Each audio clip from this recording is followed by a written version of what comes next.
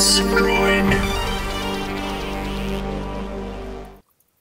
Hello and welcome to the first Curious Droid live stream. Now, this is the first time I've ever done a live stream, so if it all falls apart, you know who to blame. Now, the subject today is going to be something which I have actually covered before, which is why can't we see the Apollo landers on the moon? Now, to help me explain the reason why, we have our guest presenter in today, and that is Marc D'Antonio. Marc is, just a quick explanation. Marc's the astronomer, the real astronomer here. So he's the one who knows exactly what the telescope should be or shouldn't be doing. Also, photo video analyst at MUFON, talking head expert and science advisor on programs and channels including CNN, Discovery, Sci-Fi, History Channel, National Geographic and Science channels. He's also been on NASA's Unexplained Files on the Discovery channels and What on Earth on the Science channels.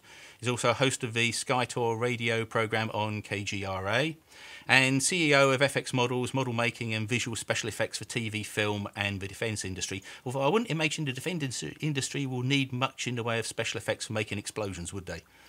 No, that's true, but they do need some very special models. Yes. So you're doing the prototyping of models and things like that? Yes, the engineering models for concepts that'll be like 20 or 30 years out. Right. I see. That's very interesting. Yeah. It is. Yeah. Okay. Right. So the order in which we'll go is we'll go through the show, we'll go through the main topics, and then we'll have the questions coming in after the Q&A session afterwards. So if we're not sort of responding to comments and questions during the show, that's the reason why we're going to put these to the end. We've got a group of moderators which will be collecting the questions and then putting them into a document which we can see, and then we'll go through those at the end. So really, on to the main topic today, and that is why can't we see the Apollo landers from the moon? Now, I did a video about this about 15 months ago, and there was now 1.3 million views on there, so 15,000 comments. And I've been through some of the comments, not all of them because it's a long read, and there's a lot of people in there who still have a bit of a misconception as to why we can't see something on the moon. They say, well, we've got Google and they can see things as small as a face or a book or small object on the ground on Earth. We've got military satellites. We've got the very large LSST satellite, which is a 3.2, not satellite, telescope with 3.2 gigapixel. That's going to be coming online soon. Why can't any of these? And why can't we just swing the Hubble round? So really, if we start off and say, well, what are the main problems in seeing something about 7 meters across on the moon from the Earth? Well, if you talk about if you want to talk about the Hubble, for instance, that's like an 8-foot mirror. It's a 2.4 meter mirror on the Hubble, and when it's looking at something, say on the moon, let's talk about just how big an object it can see on the moon. And it relates to a limitation of optics, a well-known scientific principle. It's called the Dawes limit, D-A-W-E-S, Dawes limit. You can look it up. And the Dawes limit specifies that you can't see things beyond a certain resolution. It basically is a statement of the resolution for the optical system. So for the Hubble telescope, I wrote a program to calculate, how much it could see. Basically, the Hubble could see something on the moon that's around, I'd say, I'm looking at here, is 0.048 arc seconds. Now you say, well, what's an arc second? Right. Okay. Actually, we've got a graphic up here, yeah. Can you just quickly show this? Sure. That is a quick demonstration of an arc second. Now, if you look at a circle is 360 degrees. 1 minute, or 1 degree of that circle is 60 arc minutes. And then obviously it's like time. It goes down to 1 arc minute is 60 arc seconds. So we're looking at the whole moon here. And that is 31 arc minutes, which is about half a degree. So looking at something on the moon the size of the Apollo, you're saying is what, 0.005 of an arc second. Well, that's the resolution of the Hubble has 0.05 Oh, right, arc yes, second. yes. Yeah. Which is 10 times 0.05. worse. Right. Right, it's right. 10 times worse. It's 10 times too poor. To see resolution. that on there. Right, That's exactly right. Yes, yes. So I think we can actually bring in, if I just bring up the LRO, That's a lunar reconnaissance orbiter, yeah. Yeah, the lunar reconnaissance orbiter, and this is the Quick Map, and we'll just bring that up here, and you can see this is the moon. That's pretty obvious, yeah, it's moon. That's what it looks like. Yeah, God, I always wondered what it was like. But we can zoom in on here, but you can just about see there's a little red cross here. If I wave my cursor, it will get bigger. I should have actually adjusted this so it stays large. But that's where Apollo 15 is. So imagine if we're going to look at this, we've got to look at that and they say, right, there's Apollo 15. Let's see how far we've got to go to actually see this. So we keep coming in and in and in and in and in. I like this. What is that? Is that like a canyon or something at the side? That's a rill. It's a volcanic rill that's near the landing spot for the Apollo 15. And that must be pretty large, that thing there. How big is that? I actually looked at that. I don't remember the actual size of the rill, but you're in the LRO, and you can actually measure the size of the LRO. There's tools in there. I'm sorry, the size of the rill. There's actually tools for which you can use to actually draw a line and calculate, and it shows you the elevation and the curvature. I teach a class on how to use the Quick Map, actually. Right. It actually gives you all that data. Right, so we can actually measure that if necessary. I won't go into that now. That's correct. We'll keep going in, and we keep zooming in. And now we can actually see. There's a little cross just below the cross. There's this little blob here. That blob there, if I get my mouse to show up a bit bigger, the shadow is there, and that is the descent stage of Apollo 15. And you can see the tracks. There are the tracks. And then we've got a couple of experiments over here. So that's how far we've actually got to go. And this is taken from, I believe, about 15 miles above the Earth with the LRO. Well, above the moon, yes. You're right. This was a 15-mile high altitude, and they dropped the LRO from a much higher altitude, and they brought it into another orbit so that they could actually image some of these sites. Now, people say, well, they're faked and all that stuff. You know what? If you take a look at this at various times throughout the LRO data, okay, the LRO camera, LROC is the name of the camera, the LROC, as I call it, the LROC camera, you can actually see these sites under different sunlight. And you can see the different elevations of sunlight. It'd be a vast conspiracy that not only we were in on, but the Russians were in on, the Chinese were in on, the Japanese were in on. And every major country in the world would have to be in on it. And then you have to ask the question, why? What's the end game? Yeah. There is no end game. Yeah. I mean, from here we can actually see the shadow on one side. So obviously the sun is shining in this direction and it's illuminating the descent stage, and there's the shadow. And like you say, on some of them we can see the flags. You can't see the flag straight down unless you're at an angle, but you can see the shadow that is cast by the flag. And that varies because as the LRO is running around and around and around, we can actually see that change as the lunar day progresses. That's right. In fact, sometimes the shadows are extremely long, all right, when the sun is at low elevation, and the descent stage will cast a giant shadow. But so too will the flag, and you can actually see the flag and follow the shadow back, the shadow of the flag, and follow it back, and you actually can see the little tiny pinpoint of the actual, it's a slightly grayer, whiter area, which is actually the flag itself. In a couple of the landing sites, you can actually see the flag, if you can believe it. It's like, you can't count the stars and stripes, obviously, but you do see the flag itself on this flagpole. You certainly can't make it out. It's right at the very limits, even for the LRO camera, 15 miles above the moon at that point. Yeah. So, I mean, if we're comparing like the LRO to something on Earth, I mean, the sort of things we've got are the very largest telescopes, so things like the Keck telescope on Hawaii, which is that's a 10-meter telescope. If people say, well, you should be able to see something with that.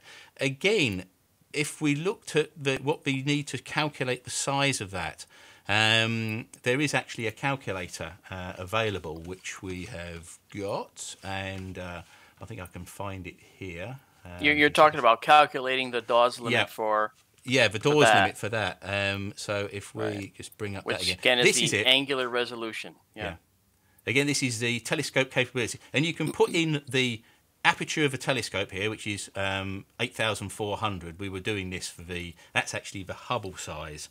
So the other one was bigger. And it gives you then the maximum arc second resolution it can pick out. And we were saying before that we need to see 0.005 to get any reasonable sort of view of the landing sites down to something a couple of meters across. So that's what we can actually use there to actually see that. And in fact, the actual number it's for the Keck is actually 0.0115 if you want to go all the way out to significant figures, so to speak. But and it's hopelessly too low in resolution to be able to see anything we've left behind on the moon. Okay, but the other issue is that we have the atmosphere. That limit, that Dawes limit that we talked about with that calculation you just showed, that limitation is basically for without air. You have to add air and the problems of turbulence in the air into it, and that's the problem.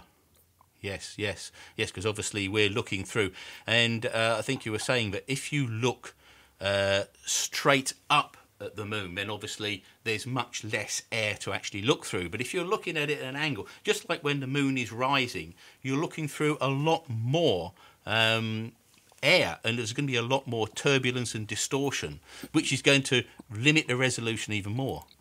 And change the color. Blue light gets scattered in our atmosphere, which is why we have a blue sky. Blue light from the sun, which is basically white. So at sunrise, that's why the sun is red, and sunset, that's why it's red. And then when the moonrise comes up, you see it's a little orange. Yes. That's the reason. And so we're losing the light too. Right. So we're losing that as well. So I think we worked out that the maximum size for a telescope to be able to see what's on the moon at that resolution was around about 100 meters in size. Now, I mean, that's a massive mirror to actually make. And I mean, we can't physically make anything that big as a single mirror. So it would have to be made of sections. But do you think that there is a possibility at some point in the future that we might be able to have a land-based telescope which is that size but using modern technologies?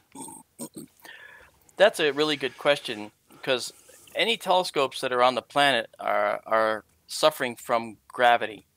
The gravitational field on the Earth is such that anything you put up that's in a curve, looking up in the sky like a curved, say, mirror, is trying to sag all the time. It's always trying to sag because the weight of the mirrors and the weight caused by gravity. Now, that mirror system would have to be very structurally sound, and it would most likely have to consist of little tiny mirrors all together, like think about the compound eye of a fly or a bug of some kind, right? That's what you'd have to make, like the Keck telescope, up on Mauna Kea. The Keck has got multiple mirrors for a very different reason, and that's to help eliminate the issue of the atmospheric turbulence using a process known as adaptive optics. That's something you'd have to build into your telescope right off the bat. So it'll have to be faceted mirrors so that you can actually, because the way that works is the adaptive optics, each little facet of the mirror, each little mirror moves a slight bit at a very microscopic vibrational frequency, so that you can actually get a removal of that atmospheric turbulent cell, for instance. But it happens as it's happening. It's done live. So your image comes in far better right off the bat. All right, and a large telescope like you're talking about, the best place to build such a thing, it actually wouldn't be on the Earth at all, but up in space. Right. Then you Right. can make it out of very lightweight materials and configure it easier up there. Yeah. So I mean, there's the Large Synoptic Survey Telescope, which is going up in Chile. Now, this is a 3.2 gigapixel. Now, a lot of people have said, well, why don't we just have a really high resolution sensor, which will then be able to pick up very much smaller objects? So, again, I think there's a major issue with that, isn't there? Well, there is. I mean, with the gigapixel camera, the problem we have is it's actually looking at 9 square degrees of sky. Okay. Now remember, the moon is when the moon is half a degree. Okay, the moon's half a degree in the sky. Okay, so the moon, the area it's looking at, is far bigger than the full moon. And now we're asking it to look at an area on the moon that's so small that that the LRO can't even see it from a higher altitude. So now you're asking it to do something it wasn't designed to do, and it can't see as well as even the Hubble, for instance. The Hubble has better resolution does. This one, the gigapixel camera, it's got lots of pixels, yes, but the size of the image coming in is what matters, and you can't zoom in forever into an image. Yeah, you reach that limit too, and that's problematic. Yeah, so you're going to end up with, yes, a very large image, but the moon and whatever it is going to be a very small part of it, so you're still no better off. That's right. Yeah. So what about? In fact, you're worse off. Oh yeah, yes. So what about the James Webb Telescope when it eventually gets up there? What about that? I know it's 1 million miles out, which is actually probably 4 times further away than the Earth is from the moon, so that's going to be a little bit of an issue. But if they could sort of swing it around, again, that's going to have similar issues, I presume? Oh, yeah, well, I mean, the James Webb won't be able to see anything like that either because it's going to be so far away. And that's the issue we'll have with the James Webb. Now, it would be a very interesting thing to try, just to see. And we know the James Webb is going to be pointed back at the Earth just to gauge the resolution and so forth. But the James Webb's instruments are primarily infrared telescopes, so it's going to be used to see the atmospheres of exoplanets. Exoplanets in astronomy, that's my specialty. I specialize, well, I made it my specialty, specializing in planets around other stars, right? And we have to understand the Earth and the Earth-Moon system and all that entails to be able to understand other planets and their very dynamic environments. And so the Webb telescope, good as it is, won't be able to have the resolution at that scale, at that distance, primarily. Right. Yeah. So it's a 6.5 meter mirror, by the way, just to clarify that. Yeah, it's not that big because I say we're looking at a much bigger on Earth to go 250,000 miles. Now, I mean, people say, well, we've got Google. Google can see something which is the size of, I think it's about 5 centimeters, maybe a little bit bigger than that. But that's from 250 miles up. The Earth is 238,000 miles from the Moon, so we're talking 1,000 times further away. So even technology, which we think is very good at looking down on us, and in theory could see something maybe like a number plate. When you pull that out and say, okay, then we'll put these fantastic military spy satellites somewhere near the Moon, and then look back at the Earth and try and see something which is 4 meters across, you'd probably be lucky to see something the size of a city block. Yeah, I mean, you have to look at all the parameters of the telescope, and not to forget that you can't escape the limitation of the optics, and that's the biggest thing, right? Yep. So we are really stuck. So we're getting to the point where the only way we can actually see anything on the Moon is with the LRO, and that's mapped the whole of the Moon now, hasn't it? It's gone round numerous times, and it mapped it in quite high resolution. So is there actually a reason why we would build a large telescope? I know we're not going to build one just to prove people that the things are actually there. It would be a rather expensive way of trying to prove it. But they'd like that, wouldn't they? Oh, they'd love to, yes. Yeah. But even then, they'd probably say it was photoshopped in anyway. So, Yeah. But so with the LRO now, that seems to have sort of dismissed most of these theories that it wasn't there because of the way the thing has been photographed, and it's photographed from different angles and different options. You'd have to do an awful lot of work there to try and cover that up and make it so that it was, if it was a fake, it's an awful lot of work to do. Oh, that's so true. And the LRO has mapped the lunar surface down to a 0.5 meter per camera pixel, or sensor pixel on the camera.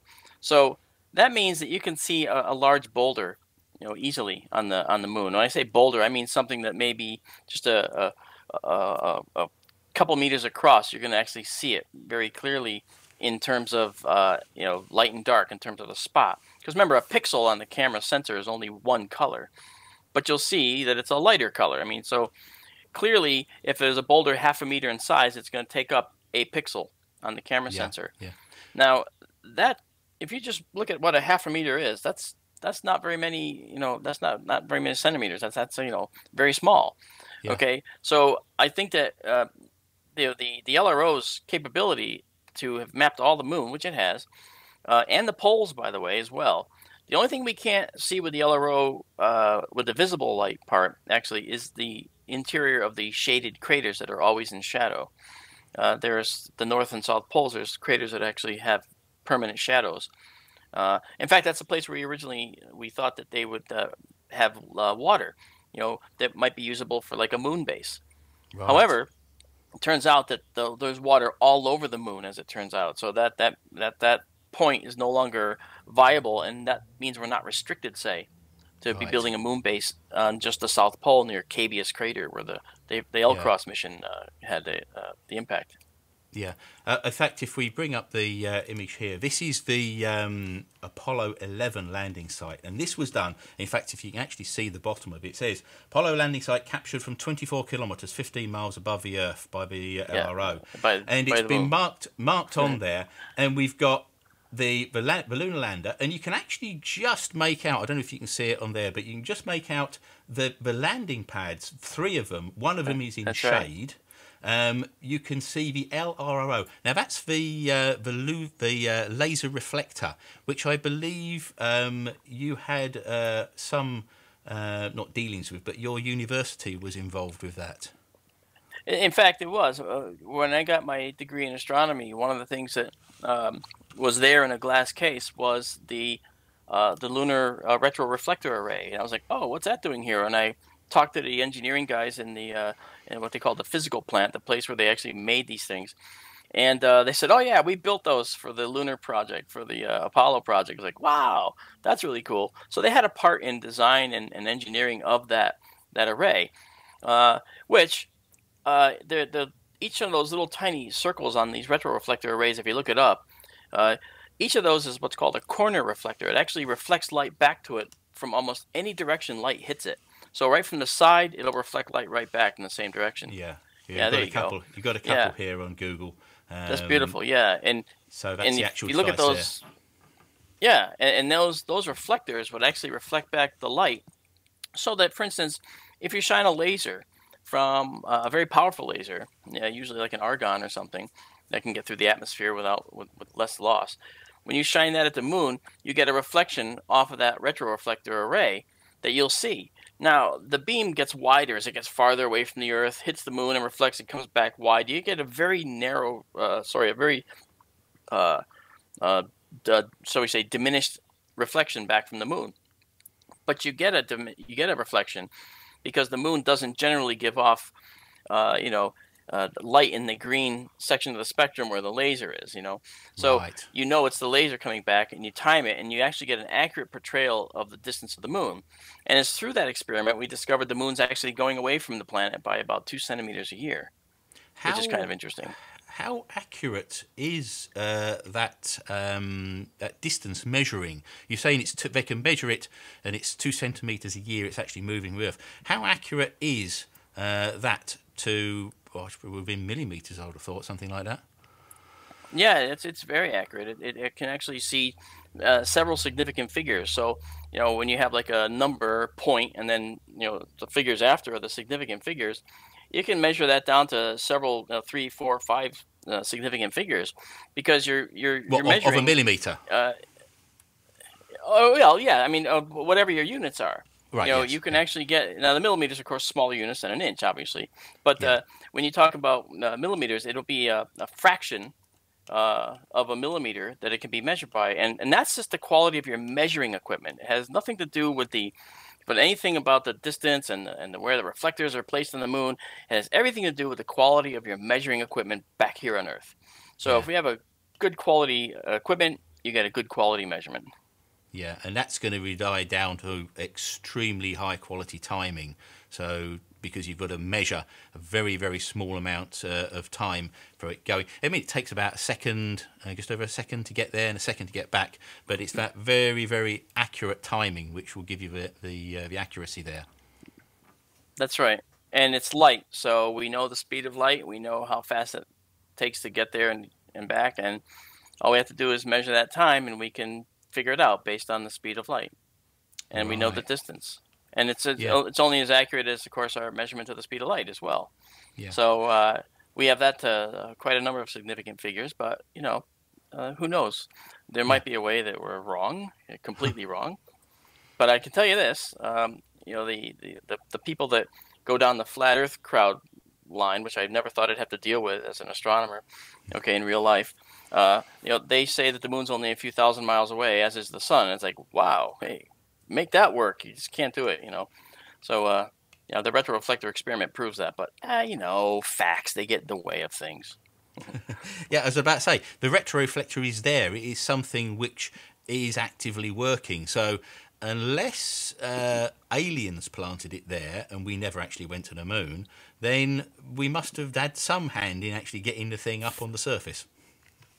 Well, the first time that someone gets a high wattage laser with a high wattage or high quality receiver and beams that laser at the moon and does their own timing as a professional amateur, so to speak. You have to have some pretty hefty equipment to do this. And they see that they're getting a reflection from the moon. Then they'll have to explain why they're getting this reflection from this object that's supposedly only a couple thousand miles away. And then they have to say, well, is the speed of light wrong? And then they have to address every other problem that would have come into play if they tried to go down that path. And I frankly would just love to see them spin their wheels and go right ahead and do that. I'll wait over here. I'll just wait back here while you do that. Yeah. Right. So now then, if we look at some of the questions that are coming in, we've got some from our Patreon group. Marco Jungbluff, the moon is getting hit by asteroids all the time, so how high is the chance of one hitting the Apollo lander? That's a good question. I mean, the early era... Yeah, I was thinking, but I mean, I'm assuming that micrometeorites are hitting the things all the time, but they're not going to be sort of large size, are they? Yeah, I'm fairly sure that we would notice the big object impacting the moon these days. But see, in the era of bombardment, 3.8 billion years ago, the moon was being pounded all the time by debris left over in the solar system. Now, that era of bombardment subsided, and then the moon was hit by other, impacts over time. But then it's settled into this phase where we are now, where most of the debris has been removed from the inner solar system by the moon, the Earth, other planets, Jupiter especially. And now we have a relatively clear solar system. So as far as micrometeorites, you're right. Micrometeorites, they hit the ISS. They hit the space shuttle. There's a photo online of the windshield of the space shuttle that actually shows a micrometeorite scar where it impacted. The cupola window, yes. Yes, right. So that's on the ISS, right? But you can actually see on the space shuttle itself there was one that impacted. So, they're always around, and micrometeorites are small, tiny, smaller than a grain of sand. But their power is in their speed. Their speed and their impact speed is very high. So that makes them dangerous to some extent. If they hit you in a spacesuit, well, that could be fatal. All right, it'd go through you like a bullet, you know. But if we look at the landers in that spot, that's really such a small aspect ratio of its size versus the overall size of the moon that it's sitting on. So, is there a chance? There's absolutely a chance, but not really for a large asteroid. Large asteroids are very, very rare in this area. We actually have maybe 10 a year that go near the Earth, which means farther from the moon than we are. Okay, those are sometimes the Earth-crossing asteroids. We have another group of asteroids that's 60 degrees ahead of our orbit and 60 degrees behind our orbit, and those are just always following us, and those are actually in a stable location. So the chances of those breaking away, it'd have to be some kind of catastrophic event. But we'd probably have noticed what caused the catastrophe long before we care about what hits the lunar lander modules on the moon. Yeah, I'd imagine so, yes. Yeah. So I'd say that right now the best chance of the landers getting hit by anything might be from, say, a piece of debris, maybe the size of a pea or a grain of sand. And a pea would even be somewhat rare. But we have seen impacts on the moon. In fact, at least one was caught live. And you actually see a little bright spot, bink, and it appears and goes away. And that bright spot right, yes. is, remember that? The bright spot is that energy being released, because energy can't be created or destroyed. It just gets transformed, so that kinetic energy of motion gets converted to heat when it hits the lunar surface. And you see that bright light in that moment when it's being vaporized. Yeah, it's beautiful. Yeah. And of course, there is no atmosphere on the moon. So there's nothing to slow it down. Not like coming into the Earth where it's going to get hit in the atmosphere and then burn up. It's going to be still travelling at 17,000 miles an hour or whatever speed when it actually hits the moon. That's going to make a hole in something, either a lander or a person or something like that. But yes. So now then, second question. Are there any international laws protecting the Apollo landing sites? Because of the extreme conditions, what would the stores of fuel and cryogenics be possible? Actually, that was quite interesting. Last week, I saw an article which had been released by the US government and NASA, and they were talking about restricting access to the NASA sites. Because obviously we're getting to a stage now where we will have in the next 10 years or so the good possibility that people will be back on the moon. And it isn't going to be the Americans, it's going to be the Russians or the Chinese. And there's probably going to be some pressure or interest to sort of go near the Apollo landing sites. And they were saying that they want to preserve these for scientific interest, and also it's a piece of history. It's one of the most important pieces of history we have. And if someone were to land nearby, first of all, there's the effect of the dust that blows up. If you were to, when Apollo 12 landed, it landed near one of the Surveyor, I think it was Surveyor 9 Surveyor or something 3, like, I believe. Oh, or 3, yeah. Oh, okay, maybe it was. I'm not quite sure, but it landed near Surveyor, and they took back the camera. They wanted to see how it had fared and a few other bits for a couple of years out on the moon. And when they brought them back under examination, they found it had like a sandblasting effect, and they wondered what it was. And they figured out that it was the exhaust blown out from the rocket as or the descender as it landed. It accelerated the dust to incredible speeds. In fact, they said that the very smallest amounts had been accelerated to a speed where they could effectively virtually reach orbit. And because there's no atmosphere, there's nothing to slow them down. So they just go, and with a weak gravity, they're going to gradually fall back to the lunar surface. But it's just going to go and go and go and go. And they said that this effect, if someone were to land nearby, could then damage the spacecraft. There's also the fact that if when someone goes up and walks up to the lander to make an examination of it, they're going to leave tracks in the lunar regolith, the soil. And those tracks step over existing tracks. Exactly, and those don't get washed away like they do on Earth, where you've got wind and erosion and rain. They will stay there. So the original tracks will then be contaminated by somebody else's tracks as they walk up to and do whatever. And you can also imagine that if at some point in the future private enterprises will go there, someone getting a bit of Apollo 11, 12, 14, 15 or 17 and bringing it back, how much that would be worth to a collector. It would be astronomical. It'd be the most, oh, that's a pun. It'd be the most expensive thing on eBay. Exactly, you know? Yeah.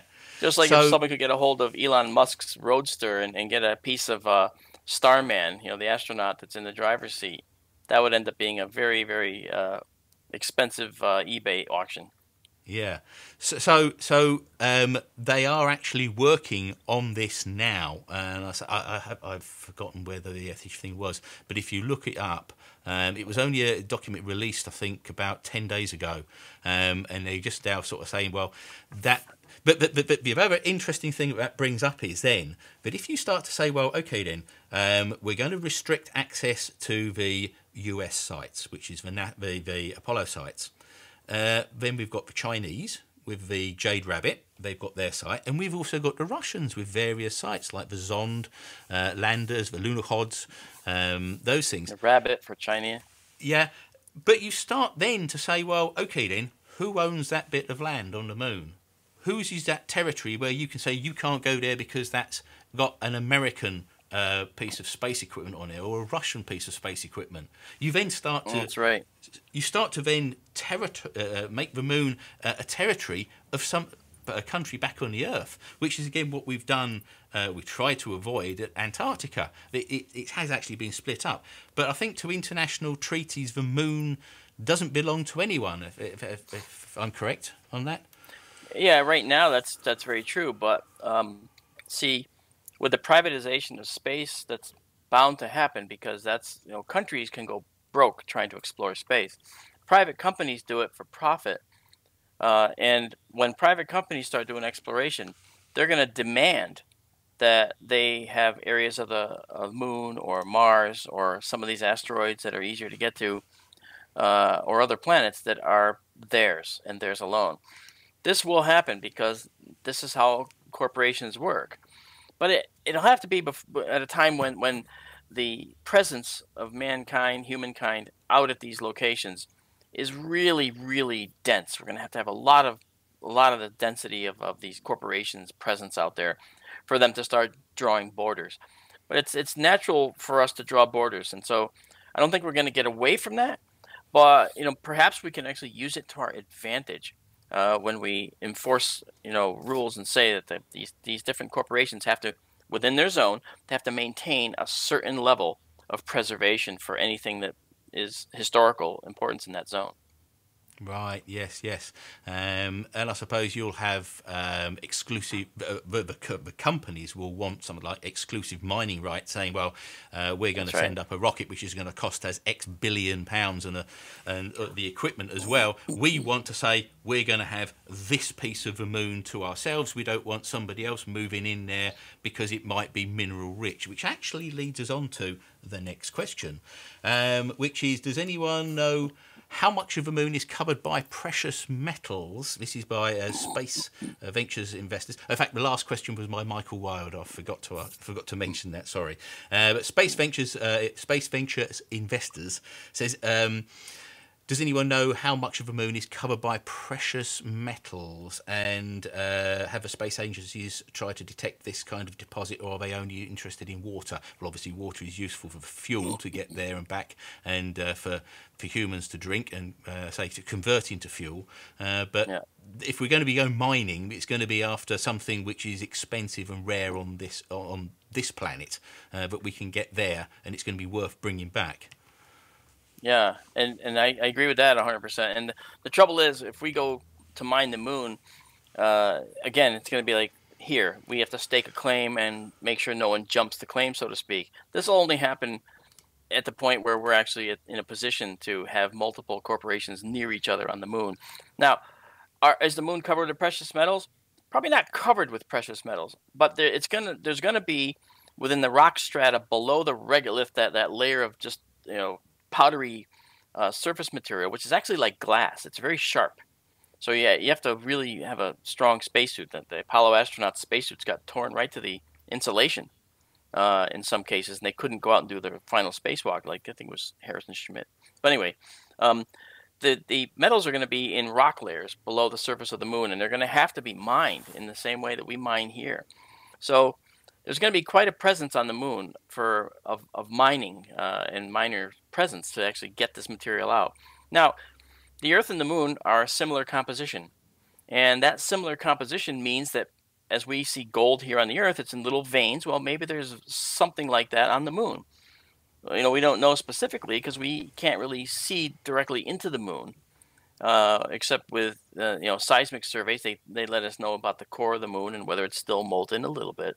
Okay, so they tell us some things, but they don't tell us all the details of like the geology. But we can see by looking at the surface of the moon and mapping it with a spectrometer, we can actually see where these metals that are on the surface exist. Like titanium is on the moon. You know, helium-3 is on the moon. And helium-3 will be used for fusion. That's the fusion. That's what everybody seems to be going on about. The Chinese said they were going to be mining helium-3 on the moon. Yeah, well, or looking again, for it anyway. They're looking ahead to the point where we have fusion reactors that supply our energy. And we're not, we may leapfrog that, but we don't know. But right now, let's just say it's fusion, right? Well, fusion is going to require certain materials to fuse. What's fusion? Well, smashing two hydrogen atoms together makes helium. Okay, well, that's what happens in the sun. But helium-3 is part of the process in there. And if we actually have helium-3, we have part of the process. We can actually continue the fusion reaction. So it'll be a fuel for a nuclear fusion reactor. That's very, very, very common. Did I say very 4 times? Yeah, it's very common on the moon.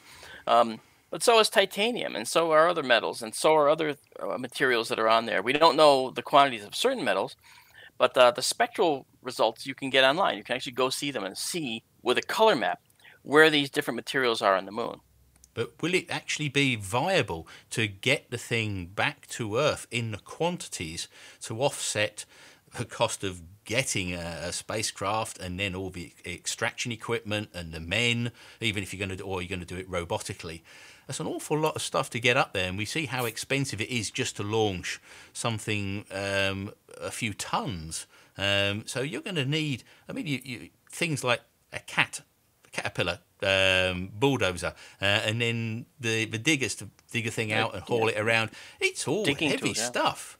It's all very heavy stuff. So it makes me wonder, it's going to have to be extremely pure, an extremely large amount. And of course, if they bring a huge amount back, then what was rare is no longer rare and then loses its market value.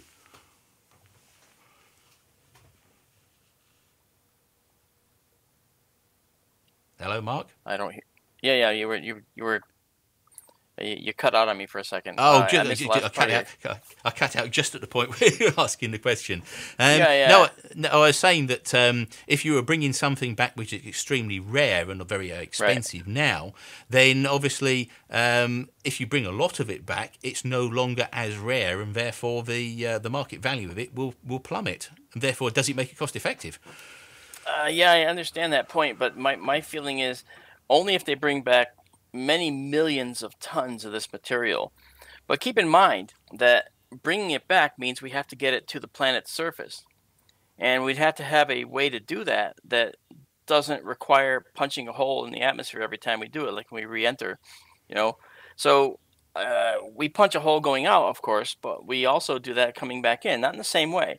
But every time you re-enter the Earth's atmosphere, let's say it was an automated process, okay? These things may be shot with mass drivers off the moon. They shoot packets of material to the Earth where they re-enter on their own and they just land automatically or whatever. Okay, kind of a la the Elon Musk's SpaceX Falcon rockets. Well, that is going to cause problems in our ecosystem, in our environment. So I think that the way that we're going to solve this problem is really by a committee of corporations that are going to privatize this process. I don't think the United States as a government entity is going to mine the moon. I just don't. They'll do a base, but why a base? Well, the base would be to establish a human presence to show we can do it, blah, blah, blah. And maybe Robert Bigelow's inflatable habitats. I call them inflatatats. Okay, his inflatatats are going to be on the moon to be able to, make these the housing units or whatever. But these are all just small steps, and if we have a large presence of material up there, and that is to say, equipment, well, that has to come from somewhere, and we had to either make it there, which is probably the likely alternative, or we had to bring it there, which is going to be extremely costly. A corporation would probably investigate automated manufacture of the materials necessary, the equipment. So if you have something that can land on the moon and actually start creating equipment to mine the moon, that's the best way. When we start going to the asteroids, undoubtedly that's what we're going to do.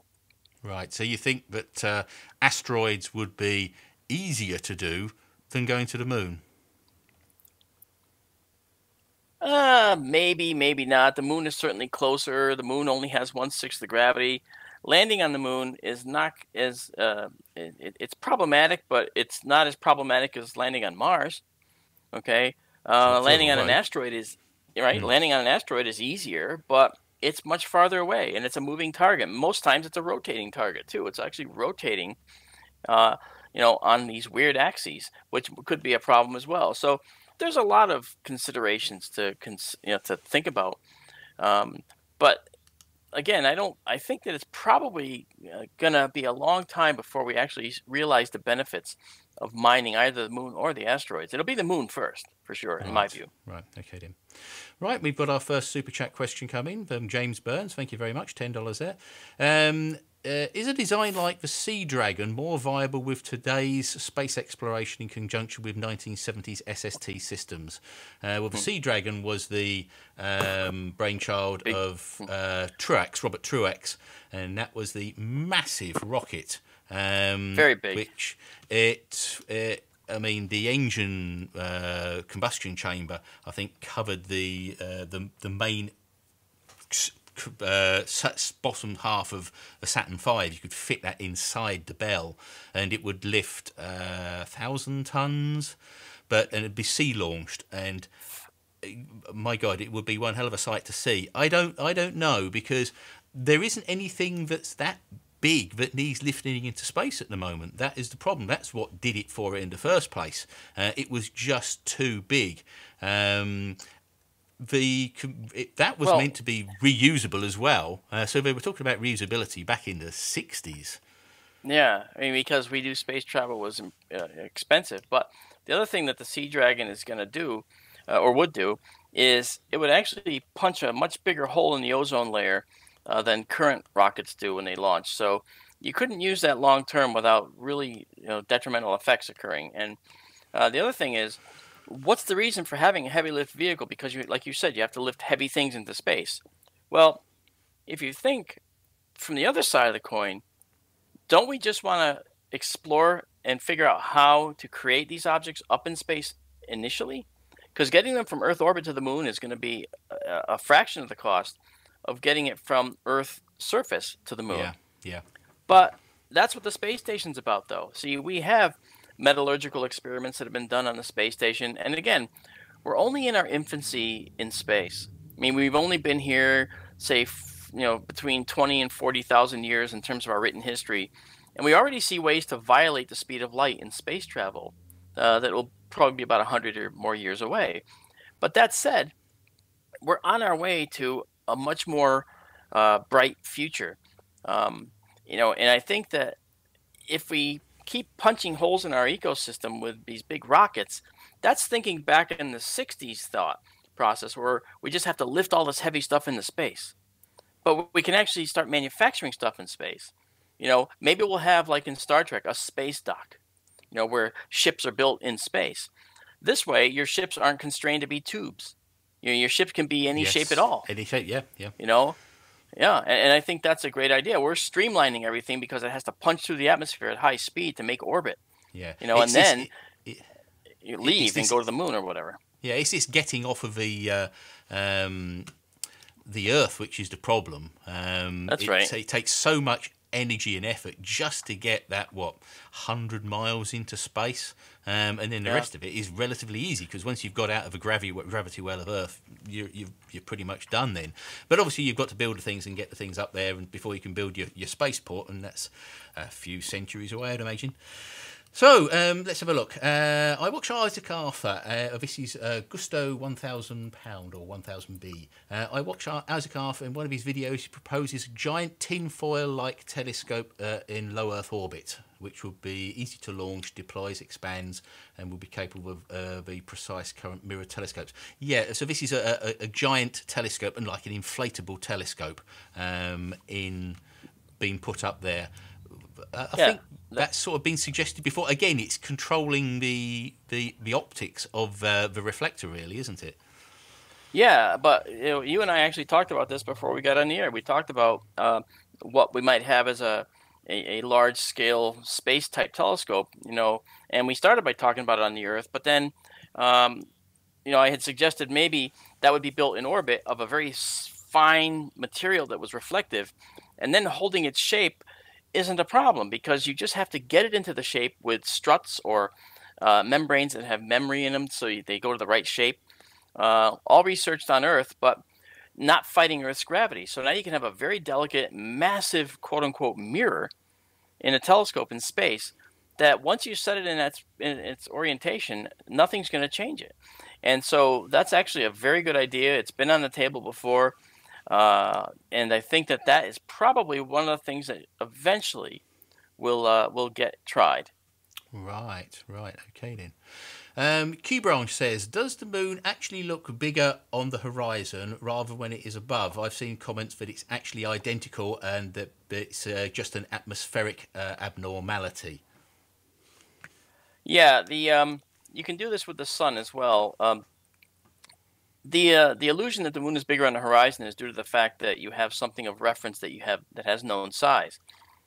Hard to believe, but if you actually look at the moon on the horizon and measure it in any way you want, and then look at it when it's overhead, you're going to say, wait a minute, how could that possibly be the same size? But it is, and so this is a problem of perspective. That is to say, known objects that you see on the horizon that are helping you view the moon. So whenever you see something like that against a known object, it's going to look a little bit bigger. Same thing with sunrise and sunset. But try the measurement yourself. Go outside and try it, and you'll be astonished at the result. Right. Okay then. We have one here from John Ellis. Mark, do you do high quality photorealistic CGI renderings as part of your job? Does that make life easy to explain complex concepts? Yeah, actually, we've done a number of television programs where we actually created animations and things, mostly for naval stuff. We've done things for programs that deal with Navy, and we do underwater submarine stuff. This is something that is always been fun for me to do, but it's also been something that I've tried very hard to get as good as I can. But I generally look at imagery and so forth that people send in. Sometimes hundreds of cases a month I get from around the world from people that are showing me, this took this photo and look what showed up. It's this, it's that. But sometimes what I've done is I've actually recreated what they've seen in CG to actually show them how something could have occurred, like a technical illustration. But I do a lot of CG, yes. Right. Okay then. It's very important. Yeah. Matterbeam says, how are some superconducted infrared telescopes like the JWST or the SAFAR Spritzer reporting sensitivities in the 10 to the minus E20 watt with cosmic background radiation is 1,000 times greater? So he's saying that the noise from the background radiation is more than these tiny amounts that they're picking up in the infrared. How does that explain? Well, I don't actually know the sensitivities of the James Webb Telescope at this point. I mean, once it's launched, the ideal parameters always change a little bit. So once it's there and in space, then we'll be able to do the comparison. But usually there's a floor. There's a noise level floor and that's sampled as a control and just removed. And what's left behind is that signal. So typically, it's a process to remove that. And if they know the mathematical expectation of the data coming in, or of the noise, then they can actually remove it mathematically, or that we call procedurally as well. But until it's launched, we won't actually know precisely what its on-orbit sensitivity is, because it's affected by all kinds of things. And when it's on station, then and only then will we know what we're getting at that location in space that needs to be dealt with. But once it's launched, I'll be happy to work that out. I'm gonna actually work that out once we know. Right, okay. Dragan Komorak, sorry if I can't spell your name right there, pronounce it. For those measurements we were talking about probably coming back from the moon, is it possible that CO2 and other gases in the atmosphere change the speed of light and the change the measurement results? Does atmospheric gases slow down light enough to be have an effect, basically, I think he's saying there. Okay, the important word there is enough. Atmospheric interaction can cause all kinds of changes to the light. It can be absorbed into atmospheric atoms and then re-emitted, which is why we see blue sky. Okay, it can be highly energetic particles that are trapped in the magnetic field and swirl down and then excite nitrogen atoms and oxygen atoms in the upper atmosphere, and then get re-emitted. That's why we have aurora borealis, northern lights and southern lights. So as far as the speed of light goes, it's not slowed down enough to actually matter for most operations. It might be impeded by the molecules, such that we have to change what happens to light as it passes through these molecules. The light, as I talked about the blue sky, the light that comes in it's shifted toward the red end of the spectrum because of the fact that the blue components, those higher energy light particles, are absorbed and re-emitted happily by the molecules in the atmosphere, water vapor, nitrogen, oxygen, and so on. And so we do have to correct the color a little bit. But as far as the speed, for most operations, that's sort of immaterial. We don't care about it at that point. I mean, there are cases where they actually care, but light is the speed limit of light is our speed limit in the universe. For normal processes. Yeah. So I think we're saying that it probably would make some difference, but not enough to make a major difference. Unless it's something really specific. If you were measuring over a huge amount of distance, maybe. Oh, by the way, this is totally off the subject. It's a total non sequitur. But on your stream title, you had put my name as Datonio. Oh, I know. And it was and I wrote that in a Skype message to you, just so you know. You put my name wrong. You want to correct it later. It's okay. God. It's not a big deal. You know how many people call me Antonio or Dantonio? My last name has been Tonio in some places. Like, wow. I shall make sure that's rectified. You got it almost. Oh, don't worry about it. You got it almost nearly right. And I totally took you off course. I apologize, but while it was on my mind, I figured I better say it. It's something which happens to my name as well. If you look at mine's Shillito. I mean, how many people spell that wrong? And immediately they say Shill. Yeah, we know where you're coming from. You're selling out. I've heard that one a million times, yes. I thought you had to deal with that, I'm sure, but I wasn't going to say it because it would have been those things where you say, geez, I've never heard that before. Yeah, no, I only heard it when I actually announced my name on the channel and said it's Shillito, and then people say, oh, yeah, you work for NASA, don't you? Yeah, sure. I wish I did, because they might pay me more. Oh, you know what? I got to tell you real quick here. You remember James Oberg, who was the NASA spokesman for many years? He worked for NASA. I worked with Jim on a show for Netflix, and we were working on this one. It was some movie about the moon, I think, and I wore a red shirt for that particular show. It was actually cranberry color, but it kind of looked a little more red on the film.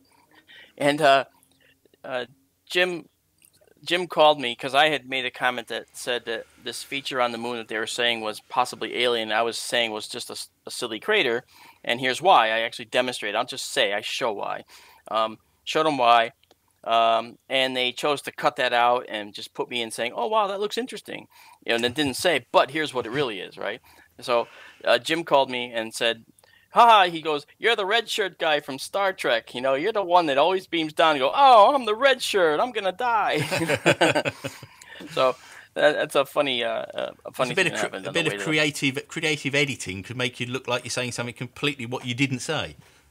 That's right. That's right. So, Exactly. after this is done, I'll be amazed to see what you edit this into, Actually, it's going to stay pretty much as it is. I'm not going to do any editing in here. No, actually, I trust you implicitly. You're a good guy. I'm going to leave it pretty much as it is. Otherwise, it'd be too long. You got a great channel and great subscribers. I think that you're doing a fantastic job, and it's why I wanted to come out with you. I think this is great. Exactly. I love what you do. Thank you very much, all the subscribers out there. Thank you very much for all you've done so far. Now, let's have a look. More questions here. James Burns, would the camera on the rover... I think he's talking about the camera on rover Apollo 15 broke, where they couldn't capture the takeoff for the receipt. Yes, I think that one, the mechanism, the automatic... They couldn't raise it. They couldn't raise it. It was jamming. It was going up and down, and it would sort of stick. And they decided that rather than actually try and follow the ascent capsule up, they would leave it in one position, and they sort of reversed it back, and that was it, because otherwise they wouldn't be able to do anything with it. They thought that if they got it jammed and it got stuck up in the air, they couldn't then pan around and look at the rest of the moon, which they wanted to do afterwards. Apollo, I think 16, they parked it too close to the descent vehicle. So then when it then went up, it then went out of shot. And on Apollo 17, I think Gene Kranz, who was the commander at the time, said to Gene Cernan, you're going to park that rover exactly where it is, or don't come back. And of course, they got the great footage of the thing ascending. He did, yes. That is, and of course, a lot of people say, "Well, how can anybody operate who the they leave camera behind? when there's no one there?" Well, of course, it was all done by remote control, and it wasn't in real time either. It had to be timed, so they had to allow for the delay of getting the signal there, and they knew how long it would take for the ascent module to go up, so they would time it and say, well, it took so many seconds for it to sort of follow it up, and we have to send that signal to set the motor off. So they weren't just tracking it with a joystick or anything like that. They sent the signal up a couple of seconds before to allow for the time delay difference, and they got it just right, and off it went, and that was it. So that was a beautiful shot. And I when I was a kid, I always wondered, like, well, man, who was the poor guy they left behind?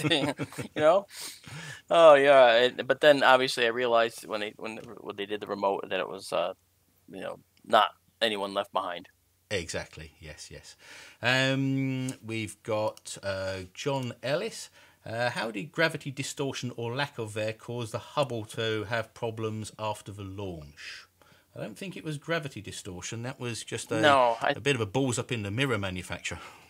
Yeah, it was a human error in one of the components of the mirror. And it was actually Perkin-Elmer here in Connecticut that was working on that, it was an issue of metric versus the inches. Basically, they had a screw up in that arena, and so when they were calculating the some value that was associated with that particular unit, they did it in the wrong unit, and that ended up making Hubble look like it needed eyeglasses. So that's what they made. They made eyeglasses basically for Hubble and put those up on in one of the other space missions on the shuttle. Right. That's my understanding. I mean, I didn't look at it too far because that's a failure that's been corrected. I did a video on that, and the information which I found was that they made the optical testing equipment, and there's two ones. One was more accurate than the other, and because Perkin-Elmer were the #1 optics maker in the world at the time, they decided to use only one of them, and that was the one which had been miscalibrated.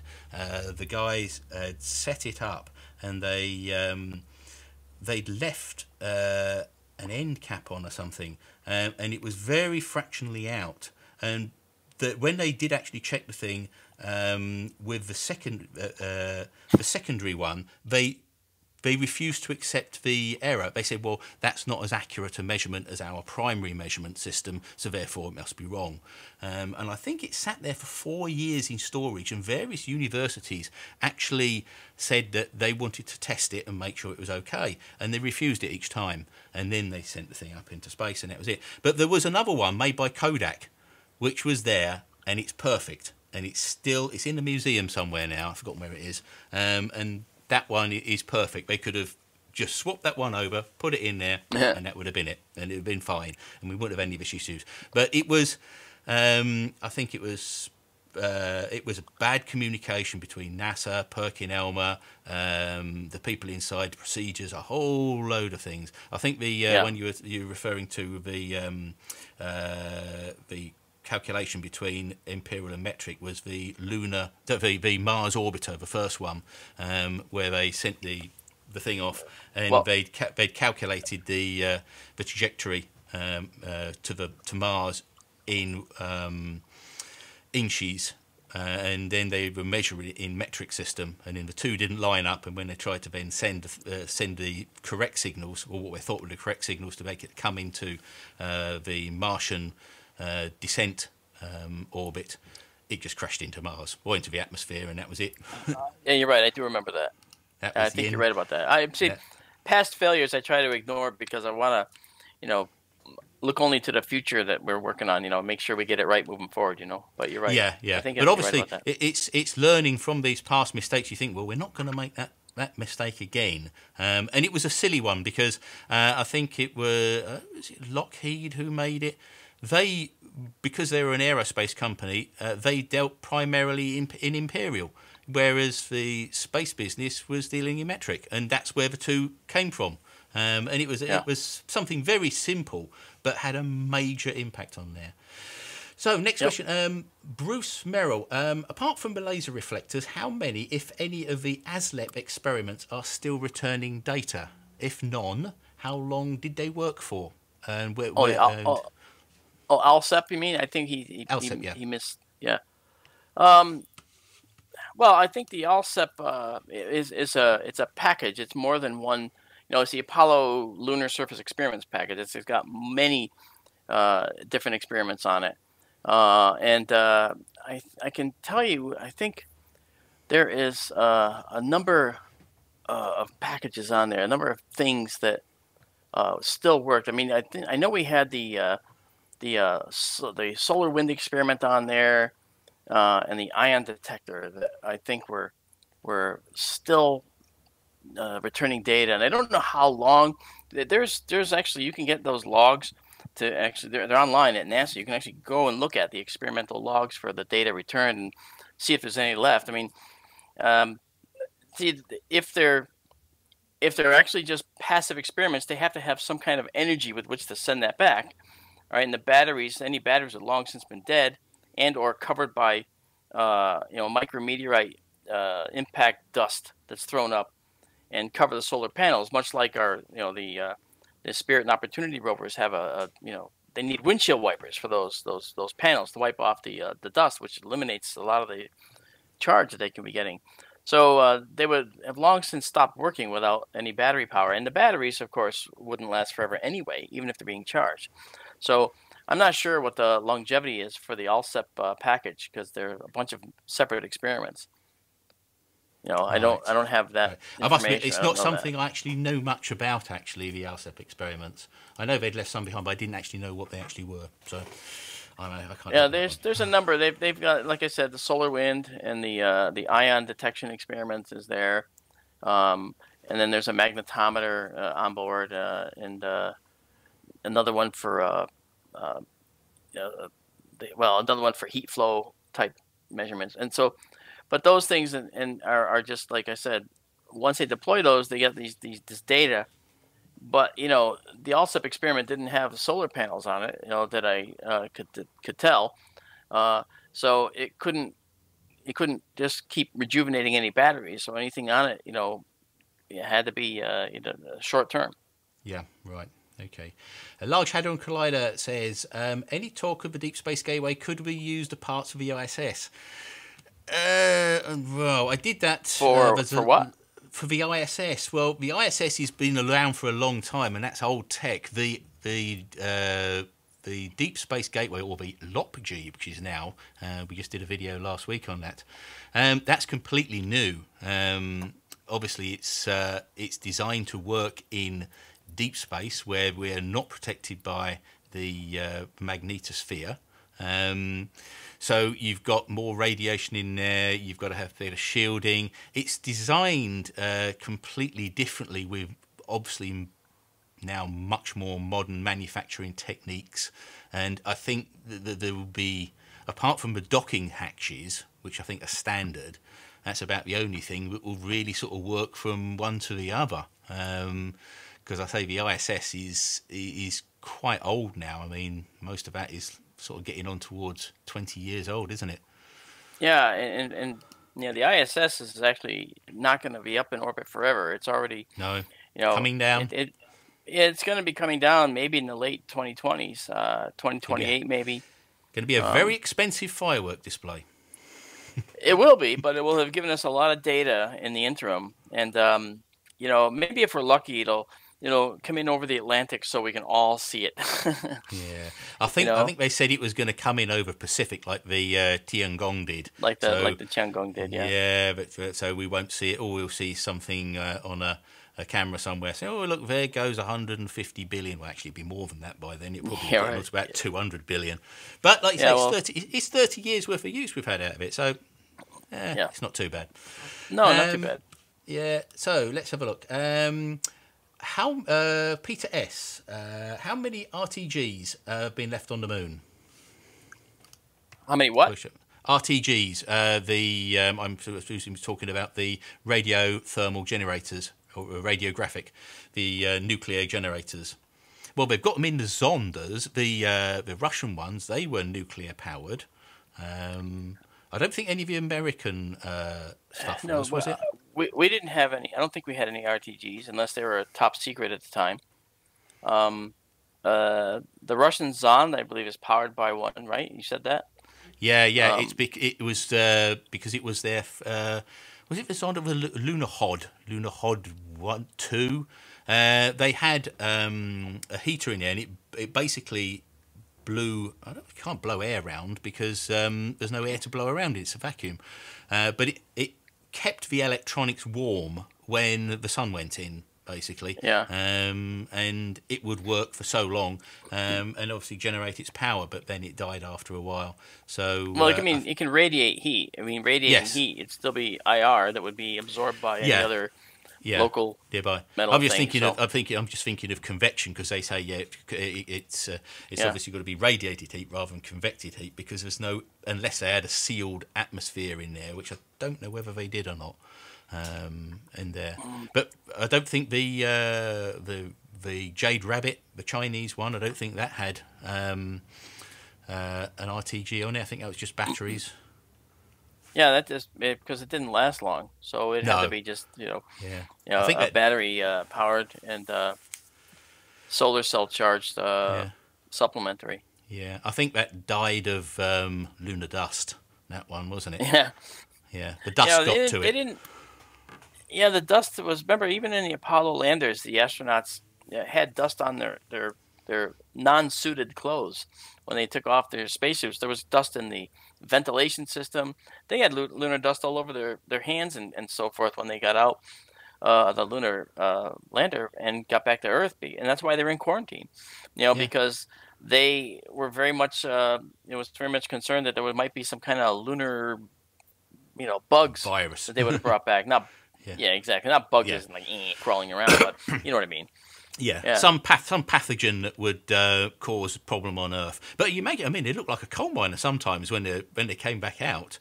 They were covered in it. And they said because it's electrostatic, it sticks to you. You can't get rid of it. That's right. And my lunar soil that I created here for that One on Earth show. That was NASA's Unexplained Files. Their soil, that was actually very much like that. I mean, if it got into the air, it ended up being statically connecting to you, and you just, every time you brushed it off, it would just come back and reattach. And come back. So it was miserable stuff to work with, and I have a whole pile of it still in the shop here because we might use it again for other productions. Right. Yeah. Yeah. Just a few other things here. Vicious stuff. Yeah, it is. Yes, it's not the sort of stuff because they say that you can't. It doesn't wear down. There's nothing to. I suppose the nearest you've got to it is like volcanic pumice, which comes out of a volcano. That's probably the nearest. The aerial bombardment. Aerial particles. Yeah, aerial particles of molten material that cool in the air and land as sort of like volcanic glass. They hit something, they shatter. Just imagine that trillions fold on the moon, and where the cooling takes place in vacuum, and you end up getting this beautiful glass material of lunar glass, and it gets pulverized into tiny little glass fragments. So that was cutting through their spacesuits, as I said, and prevented their final space moonwalk in at least one astronaut's case. Yeah, yeah. Let's see. Can you give a rough estimate of when reach various milestones in space colonisation? Well, that's one for you, I think, Mark. When do you think a rough estimate of the milestones in space colonisation? First moon base, O'Neill cylinder, Dyson swarm. I think we're going out some considerable I'm glad distance they didn't say Dyson sphere, because that would be probably never. A Dyson swarm is more likely, and in fact, dealing with Dyson swarm going back to front on this one. A Dyson swarm is initially what we thought Tabby star might have had around it. And Tabby star is a star that's it's over 1,000 light years away, and it's got some evidence that it's been dimming over time, up to 20% of its light. But it's looking like maybe that's being explainable in other terms that are more natural, rather than a alien-made megastructure. I would have preferred the megastructure myself, but it's more interesting, isn't it? Yeah, but Dyson swarm is actually a very good idea for power, and most likely, if we put up a fleet of satellites, and I say fleet, I mean maybe 1 million, maybe more, satellites, that again, because of that number, they would have to be built in Earth orbit and then deployed. All right, they couldn't be launched from the Earth, even if you had a rocket that brought up 100 at a time. Okay, you're still looking at many launches. Okay, you're still looking at hundreds of thousands of launches just to get a small number up there. So that said, we would want to get a facility to build these in orbit and then deploy them in a way around the sun so that they can actually beam energy back to us. Now, what do I mean by beam energy? Well, the energy would probably be microwave, okay? And that would get beamed back to Earth orbit, where it'd be collected and then steered down to the planet. There'd be loss all along the way, for sure. There might be beam divergence from where they are out in space, and the beam diverges a little, maybe not. And then that would get directed down to a receiver on the Earth, all right? A better way would be to actually achieve a space elevator where we can actually have an energy conduit going straight down to the ground right from a satellite. But you know what? That would be really difficult, because the satellite that's beaming that energy to the space elevator would have to be at geosynchronous orbit location. Otherwise, it's spinning around the Earth, and the Earth is going very slowly underneath it. So there's not many times when that thing will be over the tether, so to speak, to actually be able to beam the energy through. So for continuous energy, it would probably be low Earth orbiting satellites, a whole constellation. That's what we call a bunch of satellites in orbit of the same type, a whole constellation. And these would be beaming this microwave energy down from the microwave satellites that are sitting out there at the sun, collecting all this energy.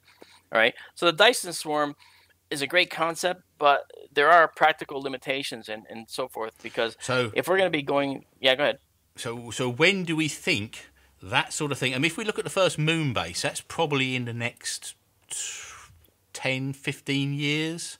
If Elon Musk has anything to do with it, it might be it might be within 10 to 15 years. If Robert Bigelow has anything to do with it, it might be within the same amount of time. So I think we're probably going to have a moon base with a reasonable contingent of scientists and personnel probably in the next 30 years.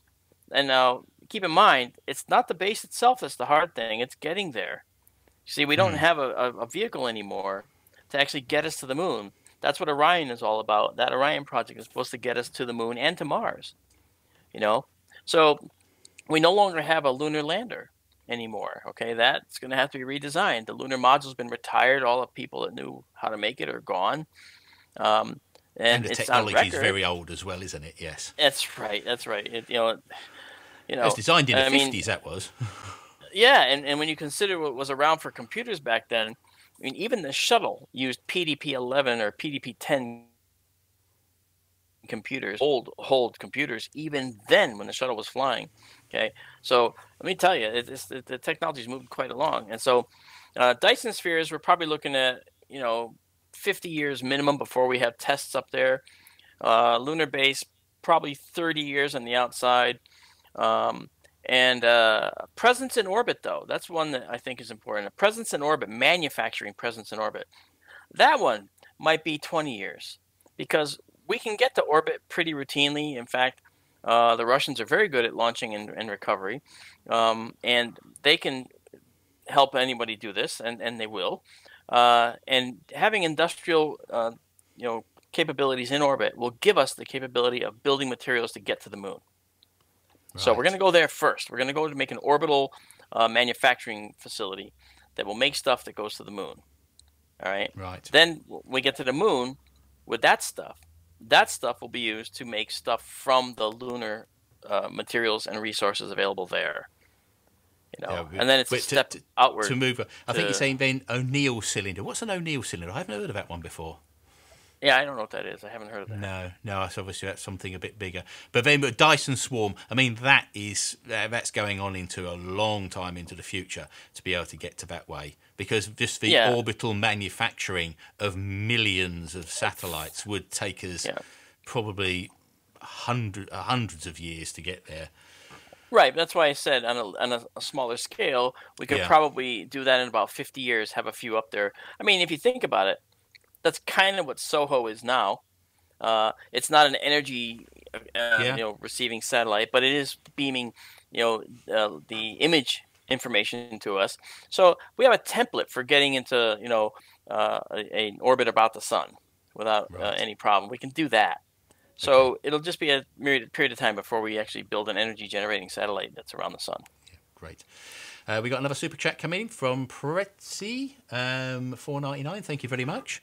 And he's saying, I saw a second shadow crest on the bottom half of a moon. What caused the extra shadow? When and where? 2 months ago, I saw a second shadow crest on the bottom half of the moon. What caused the extra shadow? A shadow crest. I don't know what that is. I mean, is he talking about like an area of elevated ground that looked like it was throwing a shadow? I don't know. That's all I've got here at the moment. So maybe we could elucidate a little bit more on that. Yeah, if he or she is listening, they can just tell us the rest of that, and we can figure it out. Yeah. Okay then. Let's have a look. Right. We've got some interesting one. Bruce Merrill, I'm curious as to what Mark uses the hook for in his background shot. That's the hanging things on. Actually, no. That hook. See, my office is actually, it's a. I hate to move my camera on you, but see this. That's right. These are my windows. Okay, that's real portholes. Okay, my office. You're in is a actually. Ship. Exactly. This is a World War II battleship, actually, that I'm sitting in. I have a door over there. You can see the door is a hatch. A World War II battleship? Yeah, see that? What, a real one? Or just a bit of one? Oh, I didn't say real one, did I? No. This is... It is actually... my whole office is actually like a movie set. Because when we film here... the crews come out. I've got, again, moving the camera. Sorry. I've got rivets on the walls. I've got actually rust. You can see rust on the walls. I mean, it looks just like a real rust. But that's Actually, that is real rust, and I'll tell you why. Because it's only sheetrock. It's only that sheetrock wall. But I applied a solution. Okay, being a bit of a little playful chemist, I applied a solution that was a iron-based solution, and they added a rusting solution to it to actually make real rust on the walls. It's a simulation because here in this office, I figured if I'm going to work here all the time, I want it to look like something that I can enjoy. So I made it a World War II battleship. It's a specific compartment on the ship. In fact, so that's just the background there. So it's a nice little area. Those I-beams are actually wood, but it's all fake. It's all fake. It's all done with string and bits of mirrors and string. That's what it is. It makes you wonder, then, actually, why didn't you build the deck of the Enterprise or something like that? I was actually toying with actually making it a far future science fiction thing. And having all kinds of lighting in here that was subdued lighting that would actually add these really cool highlights and glows.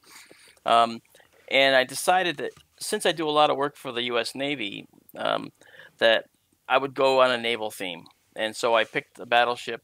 I visited one, took all kinds of photos, and so forth. And I originally wanted to do a sub, but I've been on a nuclear sub, at sea as a visitor for the Navy, and it's round, it's all round, and I didn't want to cut out the usable space in here by making a tubular section here, but that's it, so it was a lot of fun, and it's really exciting. So right, you could have your own Philadelphia experiment in there almost, couldn't you? Oh, I actually on the entrance to my shop, I have a nod to the Philadelphia experiment. I actually took a section of my hand, made a life cast of it, and only the fingers are sticking out of the wood. Oh, so they're sticking. It's sticking out. It looks like someone's stuck in there. That's right. It does. It does, actually. That's funny. Right. My camera's on a wire. I would show you. Right. Okay. Well, I think we've come to the end of the questions now. So let's see. We've got to pretty much the end there. So I think I'd like to thank Marc for coming on here. If you want to get in contact with Marc, any reason to speak to him about any of the sort of things he gets up to, the links will be in the description. They're in there now, but obviously when the live stream then goes proper, it'll be in there, and I'll also update that as well. And I think you've got some interesting things you do in the crater creation department, haven't you? Yeah, that's a little crazy. I never thought about how much data is really out there, and the Lunar Reconnaissance Orbiter gets us some very high res data, and one of the things I do with the data that's from the moon is I actually take the data from the moon and I actually create 3D printed craters. All right. So this is an actual, it's a 3D print of the crater Copernicus on the moon. Right. And it really is quite accurate. And I brought this. I was in Boise, Idaho, last week. I'm all over the world this year, but this week I'm here, and this is Copernicus. It's a 57-mile diameter. That's 93 kilometer mile diameter crater, and it's got the ray structure and everything. That's painted, okay, but the actual data is very accurate, and we print these craters out. And is it a 3D printer? That's a 3D print. In fact, that's it right there. You see it behind me. Oh, okay. Right. That's it. It's up. Let's see. Where is it? There it is. Yes, right just there. behind you there. Yeah, that's it. Yeah. Yeah. So you take the data and then you create that. I think that you have to amplify the X or the Z component to make them stand out a little bit more, because otherwise they might be a bit flat otherwise.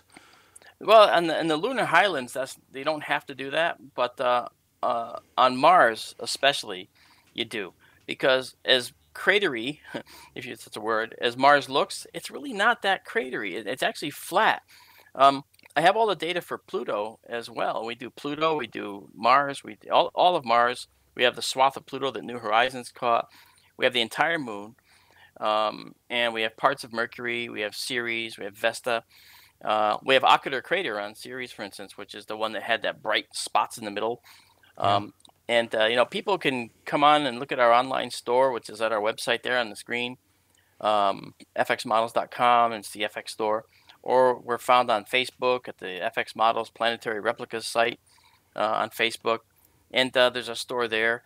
And it's really, you can come on board and see and then order any crater you want. You literally, if you don't know what crater you want, you could just say, I want this crater. And we'll go print it. We'll make it at no extra cost. It's like it's just adding to our library. We'll just go ahead and print it. Sure, why not? And then we'll get it to you. How much do they cost? The craters right now online, they're $39 a crater for a plate, but we're actually dropping that price to $25. That's American dollars, obviously. Right, yeah. And so it makes it a little more reasonable. And we have standard, which is these guys, just a regular plate. And then we have these deluxe ones, which are actually on a wooden plaque with a brass plate. Right. And then the craters in the middle. Oh, it's very nice, yeah. Yeah, nice. And those are a little more expensive, but we've been selling those a lot. We've been selling a lot of the crater plates, and I think it's a really a great endeavor, and we use it to actually help keep doing what we do, our research and stuff.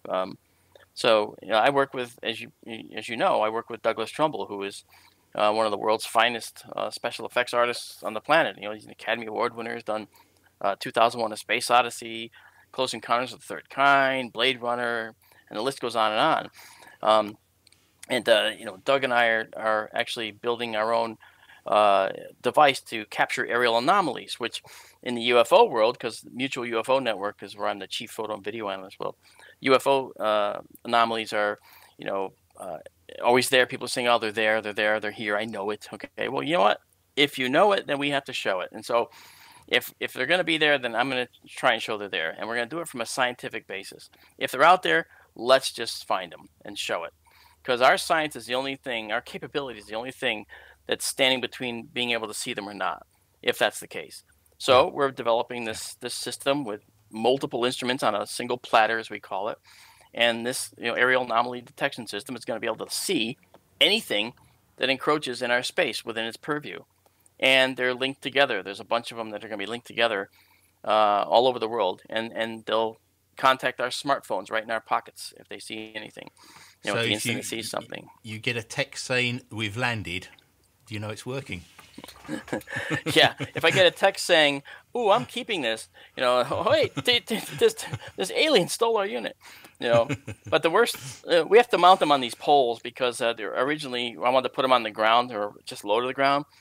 But the last thing you want is to get a beautiful alert saying, "Okay, we had this device, it caught something, it's huge," and you go into the camera and you see it's a coyote going to the bathroom on your unit. That would be the last thing you want to see. It's like, "Oh, wow, that's fantastic. Well, we got a coyote." And he's not alien, but he's close. Yeah. So anyway. Yeah. Right. Yeah. Great. Okay. Yeah, but check that out. Check it out at the store if you like, and join our Sky Tour live stream with Marc D'Antonio, which is on YouTube. Those of you that like Curious Droid, I like Curious Droid too. It's a fantastic site, and a lovely channel. You do great work, Paul. Thank you very much. And absolutely. I can't say anything bad about it. So I'd love to see you there on Sky Tour Radio as well, on KGRA, on kgraradio.com. Every Sunday night at 9, I have a show for an hour, which is probably going to expand to 2 perhaps. And we have very high ratings, actually. We're very highly rated. So I'm very pleased, and I'd love to see it all continue. And I wish you the best too, Paul, with everything you're doing, because you do a great job. Thank you very much. Yes, well, hopefully we'll be seeing more of you in the future and future shows. Because obviously I want this thing to be an ongoing thing, as well as obviously doing the normal videos. This is doing something which is interactive and people can speak to us right here and now, so that makes a difference there. Yeah, I like that a lot. Yeah. But okay then. Well, I think it's about time we wrapped up. It's now actually an hour and a half. I was only planning to go about an hour, but there you go. We get. Didn't I tell you that was going to happen? Yeah, you get caught up in these things. Yes. Yeah, I know. Yeah, that's okay. Yeah, it's one of those things. But thank you very much, Mark, for making it over and spending your valuable time with us. And just like to say thank you very much to all our subscribers out there and our Patreon subscribers, our Patreons. Thank you very much for supporting us. And I would say follow the link now, but it's probably not here. It's now time to wrap up. I'd like to thank our moderators as well. They'll be appearing in the credits after the show. And that's pretty much it. They did a great job. Yes, they did. They did a very good job. Very good job. Yep. So that's all very good. So we can look forward to having their presence amongst us quietly in the background for the next time. Thank you very much, guys, there. And awesome. So really, it just remains me to wrap up and say thanks very much for watching. And the usual subscribe, thumbs up, and share. And I think we shall leave you now with the end credits. And goodbye.